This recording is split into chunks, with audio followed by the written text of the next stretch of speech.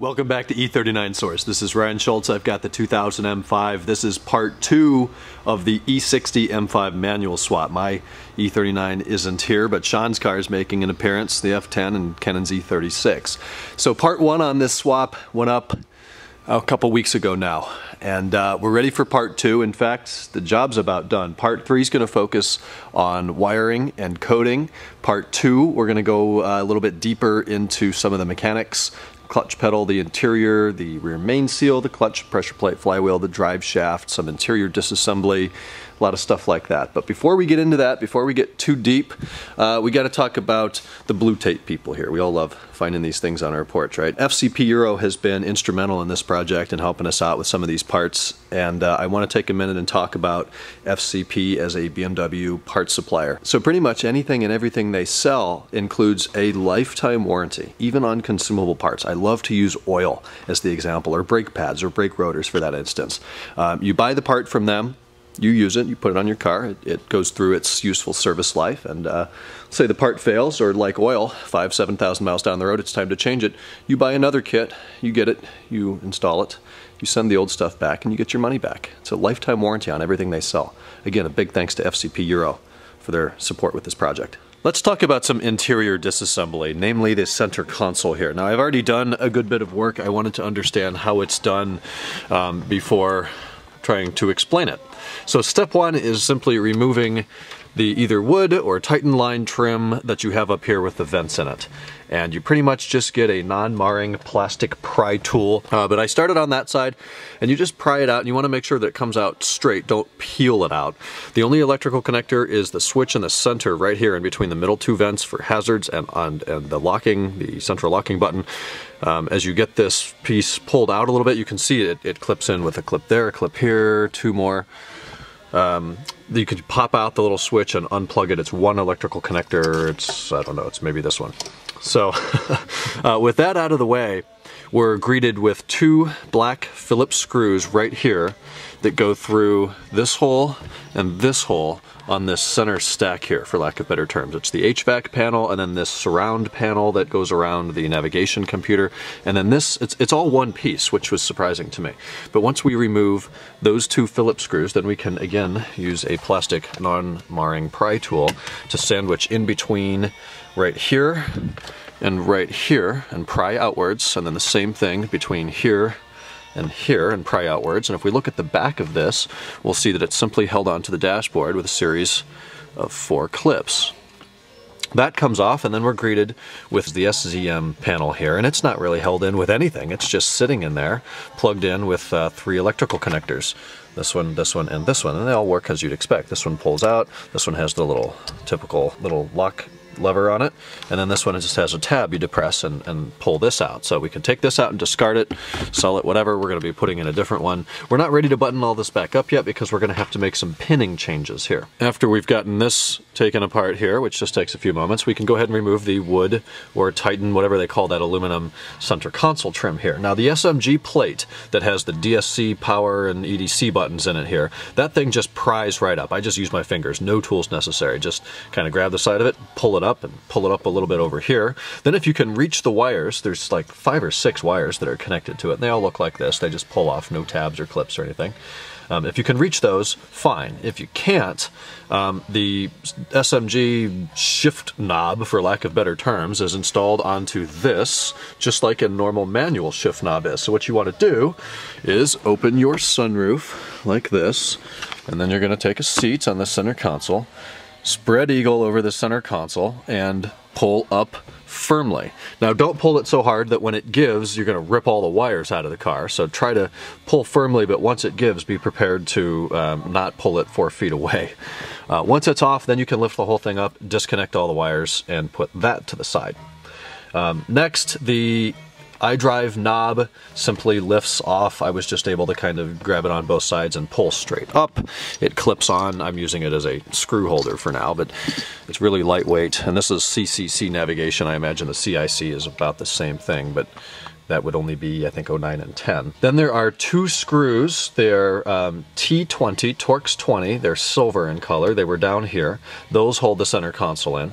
Then you have these two pins back here. They're part of the center console, and they sink down into these two acceptors, just like the center dashboard finisher did.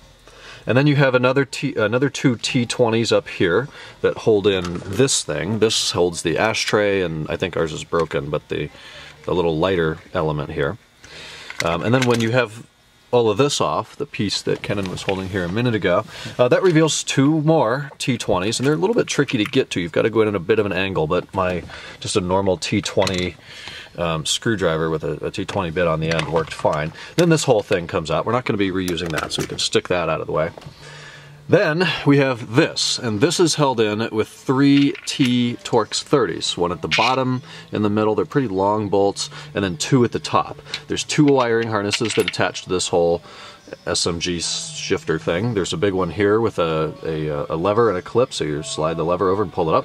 And then there's a 3-pin with two populated pins up here. When that is done, you can kind of just snake it out like this, and we can throw that into a dumpster. Looking down into the hole now, we can see the punch that we've been looking at from under the car.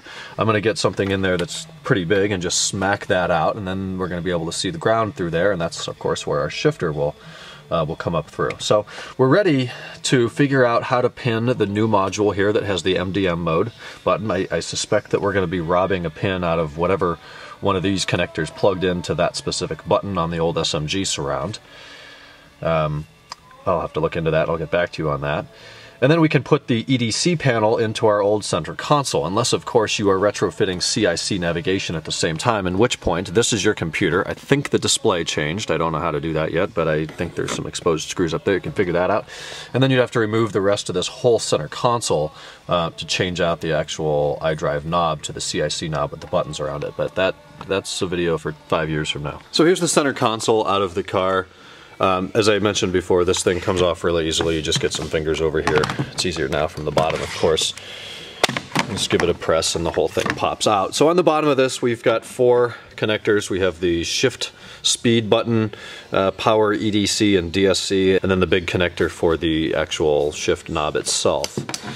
We definitely don't need these two anymore. These we might, I mean, we won't need the switches, but we might need to play with those harnesses in the car to rob power and whatnot.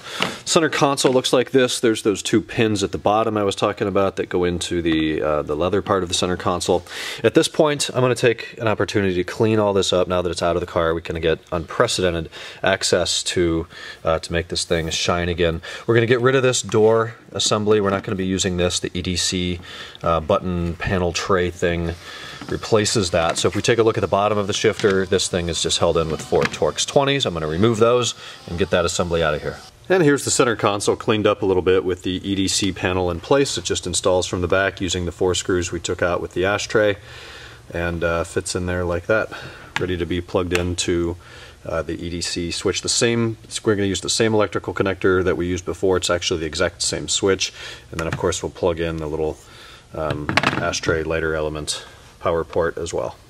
We're going to move on to pedals and some hydraulics now, and that's going to involve removing the seat, the driver's side seat from the car. And this is a pretty straightforward process. It's actually a little bit easier than the E39. Excuse the mess in here. It's messy. Swapping a car to a manual is a messy job. So step 1 is move the seat all the way up, the front portion all the way up and the back portion all the way up, and then move it all the way forwards. And then you'll see right over here by where the seat belt comes down and screws into the seat, on this black plastic piece, there's kind of a round part of the cap, and you're just going to pry it off. There's no fasteners, there's no screws, just clips. You'll pry it away from the seat there, and then there's clips here on the button panel, 3 on top and I think 3 more on the bottom, and you'll just carefully pry it off and set it aside. That reveals a Torx 50 bolt right here that holds the seat belt to the seat. Remove the T50. Then we can roll the seat all the way up.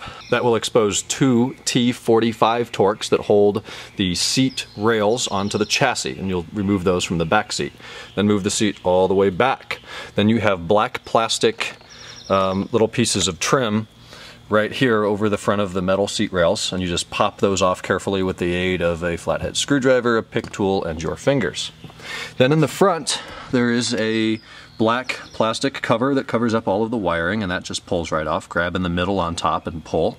And there's going to be 2 wires that we need to disconnect. The big yellow one has a tab or a clip that you pull out towards you and then unplug the wire. And then there's another black part of the wire right here. It's real easy to see. It's just this wire. So there's the yellow part and here's the black part. Disconnect that. Then it's got this white little push pin thing that sits in the seat. So just pry that out with a screwdriver so the wiring harness is disconnected from the seat. After the black plastic comes off, there are 2 more Torx 45s that hold the seat to the chassis of the car. There's one there, and then this front center one is at an angle, so remove those. At this point, we're ready to remove the seat. I think it's going to come out the front of the car. It is advisable to protect the entry sill here and any of this plastic stuff with some towels or some cardboard or something, just so you don't hack it up as we remove the seat from the car. With the seat out of the car, we can see the exposed subwoofer speaker grill. It's held in with 4 Phillips head screws. I removed the bracket, I slid the front leading edge of the carpet in front of it, and then I just reinstalled the bracket to keep tools or stuff from falling down into the subwoofer hole. Next up, we're going to remove the center console tunnel. We already had the trim off, so we can move forward with pulling the parking brake up. The boot just clips in here. We'll just grab it and pull it out. That'll be simple. From the back seat here, I used a 90-degree pick tool to very carefully and gently get underneath this little trim that has the 2 outlets in it. It pulls out. We're greeted with a few electrical connectors. We will disconnect those. The only other connector in the rear that needs to be undone is one 3-pin connector that plugs up straight from the bottom into the little HVAC panel there. And then there's 2 more bolts in the front. There's 7mm that hold the center console onto this bracket here. There's one on the left side and another one on the right side. Underneath the center console, we were able to unplug the iDrive knob. As you move the center console here over the e-brake handle, it's a little bit circuitous. Have a friend help you. Then you get down to the bottom here and there's this weird bracket that we can't figure out how to unplug, but it does have a T20 there at the bottom, of course, out of focus. So we're just going to remove that whole thing from the tunnel. So the pedal box on the E60 M5, thankfully, is already a manual brake pedal. BMW's manual brake pedals look like that. They're about 2 inches wide. The automatic brake pedals are like 3 or 4 inches wide. It's a different pedal, it's a different pedal box. So thankfully here we already had the manual brake pedal. So adding the clutch is, yes, as easy as adding the clutch. Now unfortunately the kind of area that this is in the car, even with the driver's seat out, is just a miserable area to work in. This is what the brake pedal assembly looks like. This is off of an E60 M5, somehow miraculously located here in San Diego, that we picked up on eBay. And it came with the brake pedal and the clutch pedal. So what we did, instead of just swapping this entire assembly, which would be a real pain, you'd have to disconnect it from the master cylinder, the steering column is kind of in the way. So all we did was just remove the clutch pedal. It's a series of black, some rubber or some plastic, some metal, pins and clips that hold the pedal in place and remove the spring. And I recommend that you take a lot of photographs of this before you start, because it is fairly sensitive. You also have that cylinder here where the clutch position sensor goes. So you're just going to take this all apart and take the individual pieces over to your E60 and install them in there in the car. This is still something that was totally miserable. It took me about 7 hours to get it all done on my back, and here's why it took that long. Order of operations is key. The 2 pins that hold in the cylinder where the clutch hydraulic line goes, that should be done last. Put the pedal in first. Just be careful with your order of operations there. I'm going to do this clip on an iPhone just because the light and small form factor will be a lot easier to see. So the hydraulic line that plugs into the bottom of this clutch cylinder here on the pedal box, it plugs in like that. The clip goes in from the right side, not straight on. The clip slides from the right to the left to hold it in there.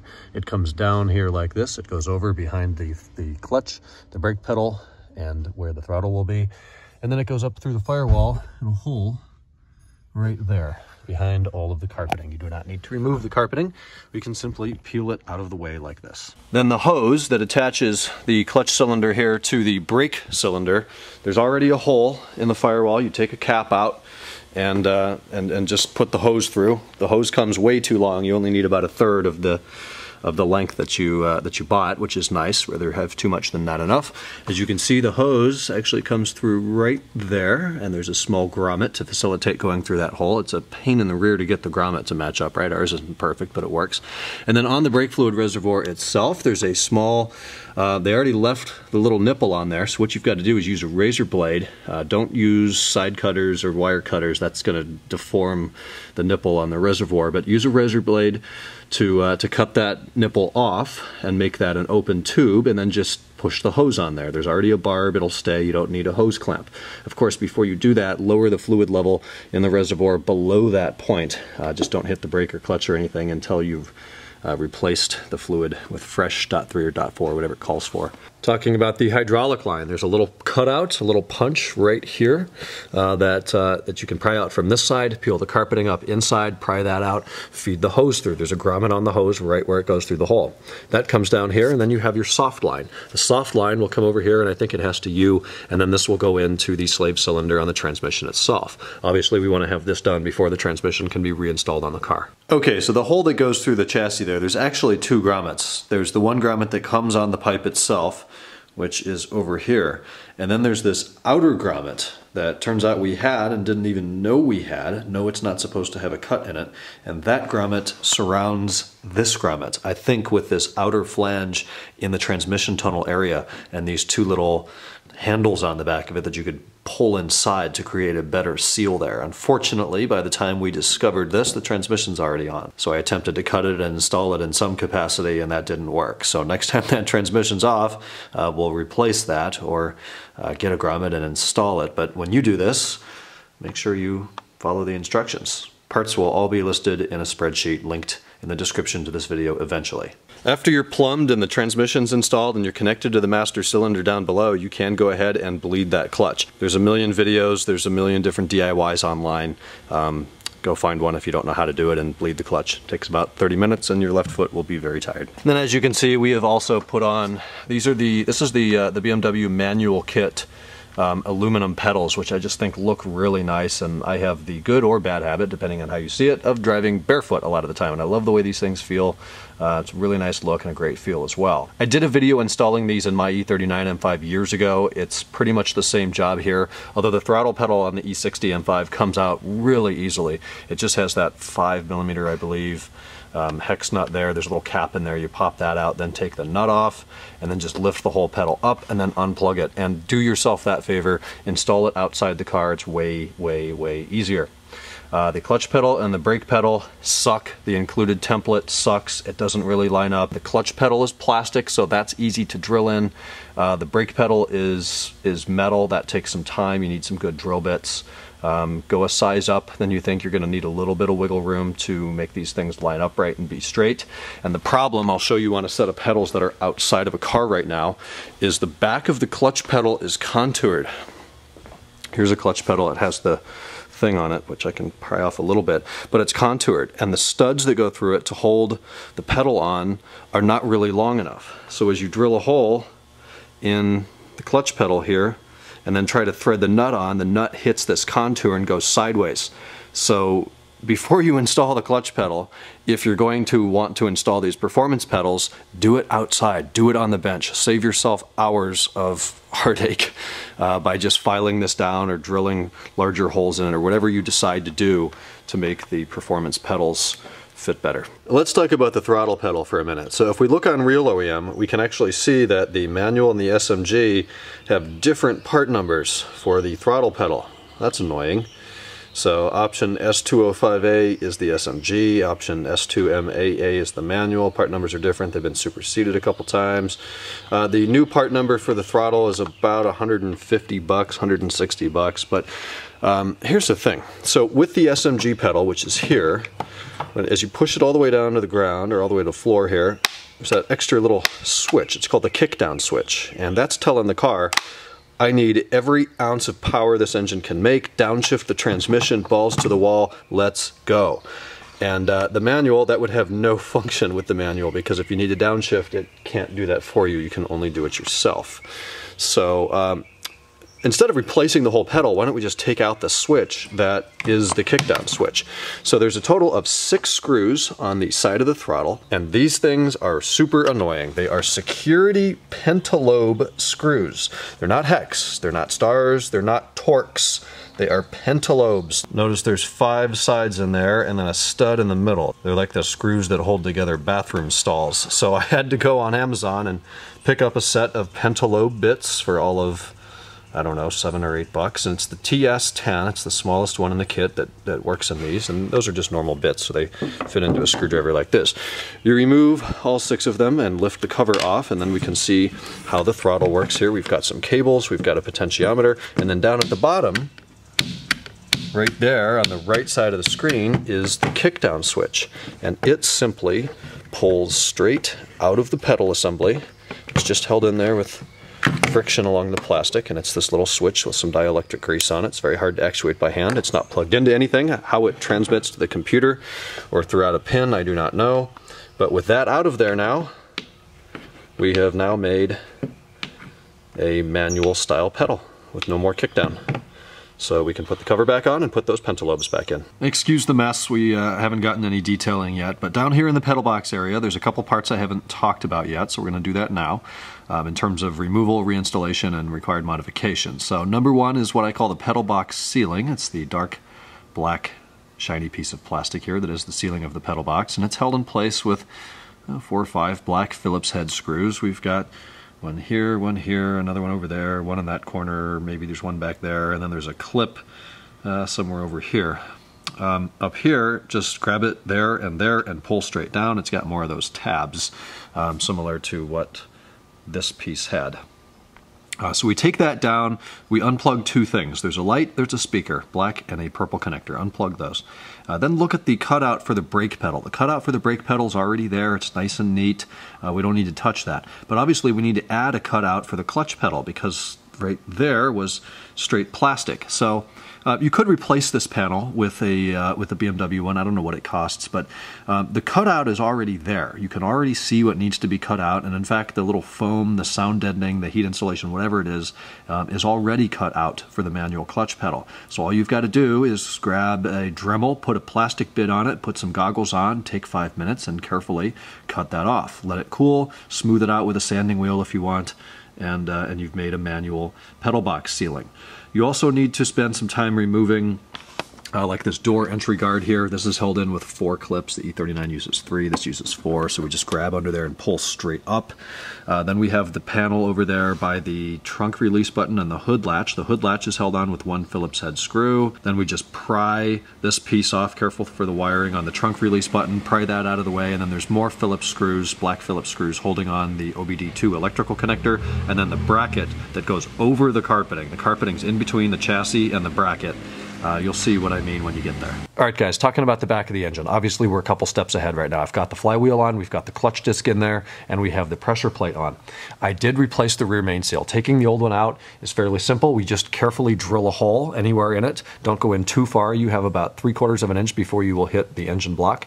Drill a hole, thread a screw in it, put some vice grips on it, and then use a pry tool against the vice grips, and then use the back of the engine block for leverage and just pry it out. Takes a couple of minutes. There is a BMW specific tool. It costs several $100s, and it's several weeks away that you could use to install the rear main seal. If you have one or have access to one, that's fantastic. If you don't, do it the old school way. I put it in dry, I lined it up as well as I could, make sure the seal around the rear main seal doesn't get pinched as you put it in, and then very gently and lightly use a hammer to carefully go around in circles about 10 times and then just put it in until it's flush. Of course, using a little bit of the sealing compounds at 3 o'clock and 9 o'clock where the 2 pieces of the block come together right here. You'll be able to see on the old seal very easily where that was. Here's a quick clip of that rear main seal. We can see at 9 o'clock and 3 o'clock just a dab of the sealant. There's more in there that we can't see. And then I tried to get a little bit of an angle here, looking to see that the seal itself is pretty much flush with the block. The crankshaft just protrudes out the back, just a hair. The flywheel only goes on in one way. At about 11 o'clock, it has a little sleeve or a collar, so it only goes on one way, and then the torque spec for those T60 bolts will be in the spreadsheet that will eventually be linked again below this video once I'm done with the job. Then we use the included clutch disc alignment tool. It's not perfect, it's hanging a little bit low. As we put the transmission in, that should kick it up. And then you have your pressure plate, which uses these 6 or 7 millimeter Allen bolts. It is 15 Newton meters and 25 degrees for that. I just did that. So they are torque to yield and they are Loctited bolts. So we've got all this together. We're now ready to put the transmission on. Here's a brief note on a few tools here that you'll need for SMG flywheel removal as well as manual flywheel installation. Number one will be a Torx 60 socket, and not any one will work. This one has been modified on a grinding wheel to fit in there. You can't take one that's straight here. If this were how it shipped and it were a smooth, straight piece of metal that had not been bastardized on a wheel, then it wouldn't fit. Or you can buy this tool, which is a little bit cleaner tool, but they both do the same job, so you'll need those. And secondly, this is a flywheel locking tool. You will use this when installing the manual flywheel to lock it in place to the engine block so you can torque the T60 bolts on the flywheel without rotating the entire engine. I just used one of the old bell housing bolts to put through this hole, actually here on the back of the block. The teeth on this tool mesh with the teeth along the outer side of the flywheel. You can use these different extensions or sleeves if you wish, or those bolts if you want. Lock it in place and torque your flywheel. All right guys, we are ready to install this manual transmission. I'm going to take a couple of minutes and tell you all the service and maintenance items that we've done here and what I've replaced, and then how we're kind of preparing it for installation into the car. So on the back here is the Jubo, the flex disc, the Guibo, however you would like to call that. And it installs this way. There's these little arrows. So these are the bolts that hold the Jubo to the transmission itself. The bolts go in like this. This hardware needs to be replaced. These are Castle nuts, the torque to yield bolts, just replace them all. Parts will be listed in the spreadsheet that will eventually be in the description to this video when I'm done with the job. That's every other bolt. The other bolts here I just have hand tight. This is where the drive shaft will connect. We're going to do that later. Up here, this is the E60 M5 shifter carrier. It goes into the top of the transmission like this. We put new bushings here, a new one here, and a new one here. And then these pins, they slide out like this and then pull out. And we've replaced those as well. On the transmission selector rod shaft, which is the shaft here that as you shift gears moves in and out of the transmission, there's a rubber seal in there. It's not required that you replace it, but with the transmission out of the car, it's a really good time to do that. That part number is down below as well. I used a hook tool to dig into the old seal, to pull it out, and then I lined up the new one with a socket. I think I used a 12 or 13 millimeter 12-point socket and just tapped it home. It's home when it hits the race in there, and it stops sounding hollow as you tap it. It just stops moving. Then you have this joint right here. This is a new piece. It's oriented this way. It kind of sits and faces up, if you can tell right there. There's a new pin that goes through. There's a circlip. Then we have the E60 M5 selector rod. It goes on the left. The bend here is to clear the flex disc. That goes through, there's no need for any washers, and then we put a circlip at the end. We're using the E60 545i short shifter. I assume that it's applicable here in the E60 M5 as well. We've got it in that M5, we've got it in my M5, it's a great shifter. The E90 M3 and E60 M5 manual transmissions have this bracket on the back like this. That makes the manual transmission as long as the SMG transmission. We have replaced the transmission mounts here. We have new hardware on top. They have the larger flange nut on top. The bottom nuts have a smaller washer as such. All the torque specs, I'm putting together a spreadsheet of torque specs. I will list that down below as well for this job. Then we have a new joint that goes on the end. It is installed in this position.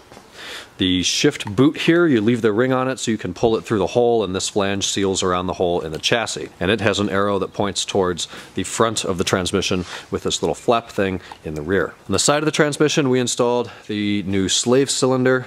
We lightly installed this hydraulic line that will torque down and put through this bracket eventually. The bracket goes on the bottom nut like that, and these are just 13 millimeter nuts. I think I talked about the wiring harness before. Now inside the bell housing, we replaced this fork part, we replaced throwout bearing. You want to put a little bit of lubrication on the top and bottom of the throwout bearing where it meets the fork. The slave cylinder obviously is over here. We replaced the spring and then the pivot point below the spring. On a stock transmission from BMW, it's plastic, it's crap. We used a brass one, so that should last a heck of a lot longer. Then you're going to use a little bit of the included assembly lubricant that comes with the clutch kit to lubricate the spline, the front face of the throwout bearing, and the tip of the input shaft here. On the passenger side of the transmission, we replaced the transmission fluid filter, which is down here. I'll have a torque spec for that. Plugged in all the wires, and then I did forget over here. On the driver's side, we replaced the fill nut. We didn't torque that one down yet since we still have to fill it, and then the drain nut for the fluid is on the bottom of the transmission, and we replaced that as well. So I'm realizing I didn't get a great clip on transmission installation, and when I say great clip, I mean any clip. So the transmission actually installs, it's really straightforward. You want to have 2 or 3 people to help maneuver it into place. It is noticeably lighter than the SMG, though it is still probably about a 120-pound transmission. So we actually slightly damaged 2 of the Torx bolts that hold the transmission bell housing to the engine block. We just took those bolts, put them in a vise, cut the heads off of them, then drilled a flat screw into the end of them and use those as nice alignment dowels or alignment pins. Thread those into the engine block a little bit, and it's a great way to get the transmission lined up. We left the shifter on there and the shifter carrier and everything as I showed you a few clips ago. You just push it up through the hole.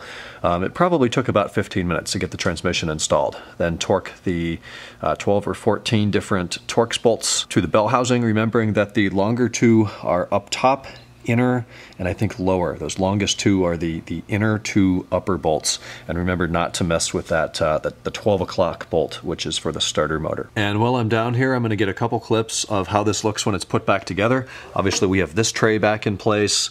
We have the bracket that covers the mating of the transmission and the engine block back in place, and then all the different wiring and mounts and brackets for the oxygen sensors and all that just kind of looks like this. It could go several different ways and be okay several different ways. This seems to be the way that it was before. The brackets on the side of the transmission for the oxygen sensor and EGT are different. The one that has an additional little clip goes over here, and it's pretty easy. You'll see which wire fits in there. Obviously right now we're about at the end of this job. We've got the heat shields back in, but it's all pretty straightforward. Just be sure to label your parts, take your time, and work with a friend.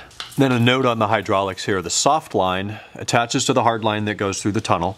It does a 180-degree bend. Then it goes into that bracket that's in between the transmission and the slave cylinder. There's a grommet that goes in the bracket. It's not the tightest connection in the world, but that is how it's supposed to be. And it just connects through the bracket like that. It's pretty self-explanatory. All right, guys, please bear with me. This is going to be really hard to film, but we're under the car right now looking straight up at the transmission, and we're going to talk about these cooler lines.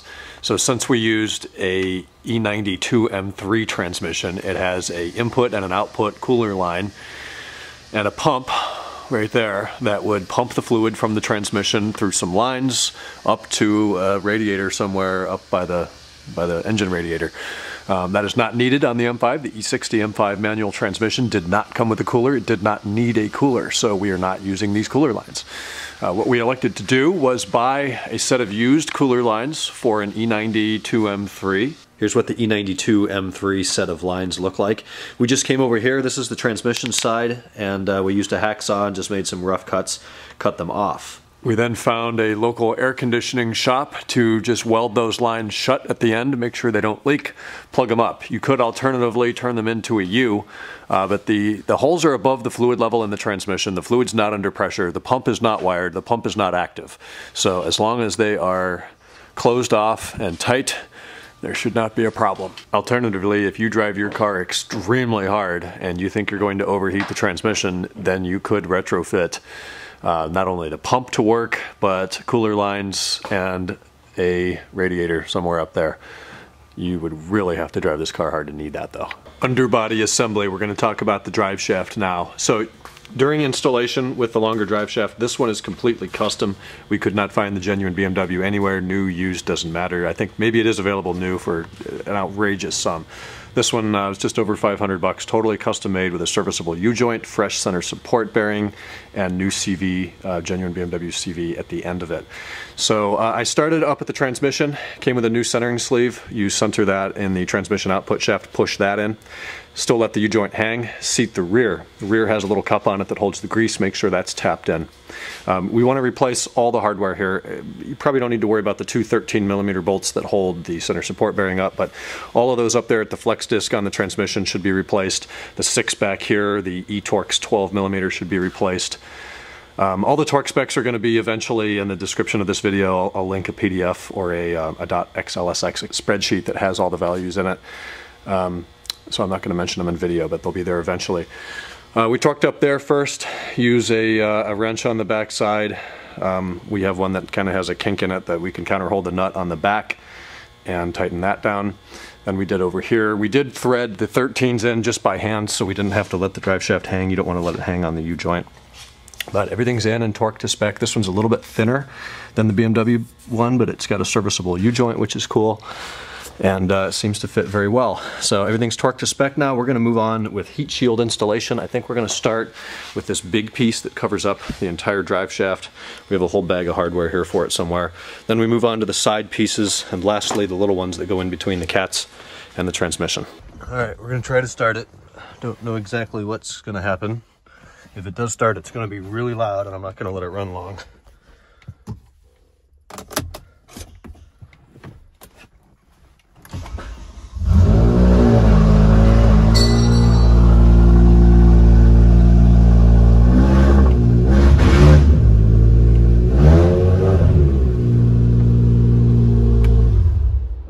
We're going to move on to the transmission shield underneath the car.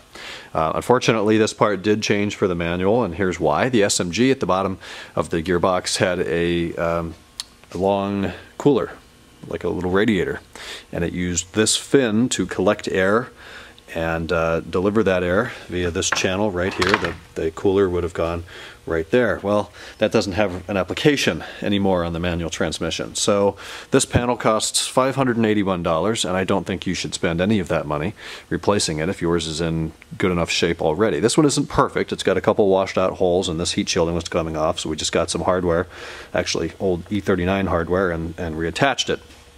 All you've got to do is break the rivets off that held this whole thing on with some needle nose pliers, a screwdriver, some wire cutters, whatever. Take this whole thing off, get a Dremel, put a plastic bit on it, cut this piece off. You don't need this anymore. Unless you're going to put an SMG back in, this is worthless. This goes to the SMG cooler. So we're going to bin it. That's better. And then you can go ahead and reinstall the piece that's left over. It's not the cleanest cut in the world, but hey, that's exactly what the manual one looks like, and it saves us $581. A few more parts. On the right we have the e-Torx bolt that holds the transmission oil cooler lines onto the side of the transmission itself. We've actually been driving the car a little bit without this bolt. We used bolts of the same length and thread pitch, which has been working fine, but of course we want the right part in there. So this guy had to come from Germany. It'll be listed in the parts spreadsheet below this video. And then finally, the most fun thing to put on in the world, because it means you're about done, is the shift knob and boot itself. It's a one-piece bit like this, and take note that March 2007, the cutout shape for the boot changed. This is the early one. Factory manual cars were only September 1st, 2006 through, well, the end of production, but this is, so this boot would only be applicable from September 1st, 06 to March 1st of 07. If you're March 1st, 07 or later, you're going to want the other one that's a bit more rectangular, looks a bit more modern, less traditional BMW. So we're actually going to pop this in the car right now, which I have been very much looking forward to. Now we will cover the wiring portion of this. This is the factory shift knob, so it is illuminated. So you'll need to source a switched 12-volt and ground line in the proper connector. We'll cover that in part 3, which will be about wiring. Otherwise, you just line this, plug it in, line it up on there, and smack it down with the heel of your palm. I need more hands, so I'll show you the finished product here in 20 seconds.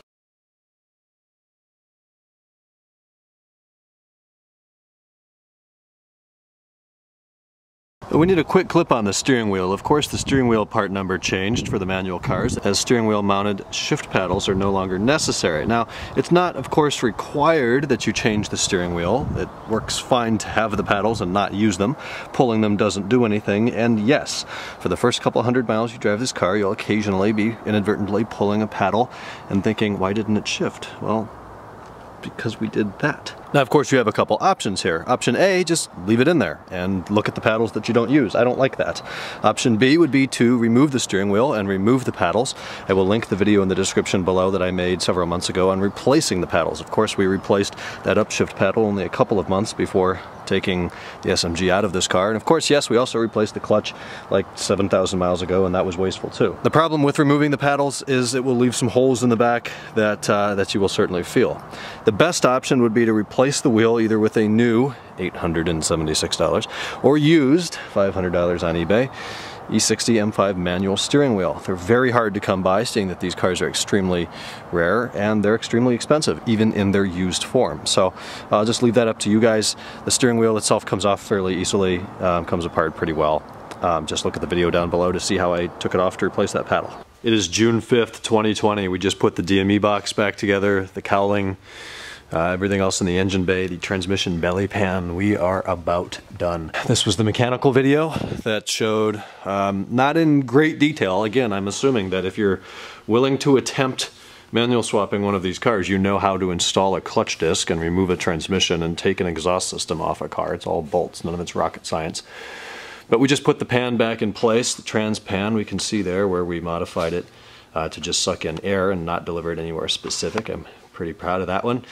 This has all gone really pretty well. It's clean, and stay tuned. We'll get some clips, the car running and driving maybe a little bit, do some sort of a review. I don't know what's in the future, but hopefully more content. I've been happy with the demand for the E60 content and appreciation and such. All right, guys, that completes part number 2 of the E60 M5 manual swap.